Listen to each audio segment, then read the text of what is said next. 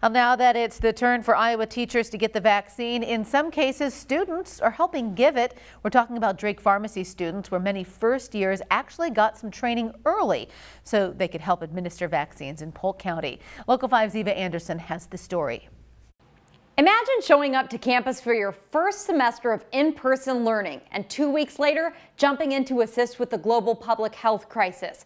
That was a situation for a lot of first-year Drake Pharmacy students who packed in some extra training and an earlier timetable to make sure they could help the community get the vaccine.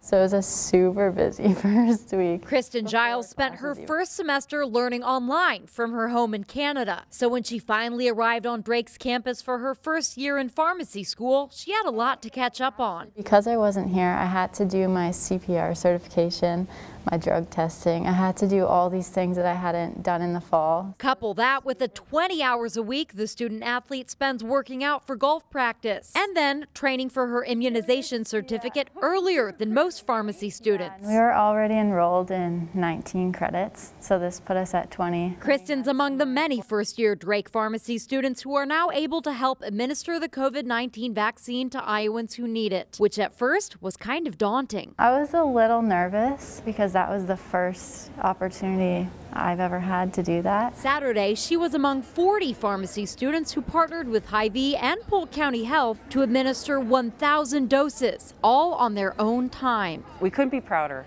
of the students that said, hey, I want to be a part of the solution. I'm here to help. And Dr. Nora Stelter said it also helped that Drake worked to offer the immunization certification a semester earlier. It typically doesn't happen until a pharmacy student's second year. We have awesome faculty here that are ready to step up and put in the extra work when we see a need, and that was a need that we saw in our community. And while Kristen's semester is a lot busier than most, she's thankful to be a part of something so important. I think it'll be pretty cool to look back and just see that I was part of the progress to end the pandemic.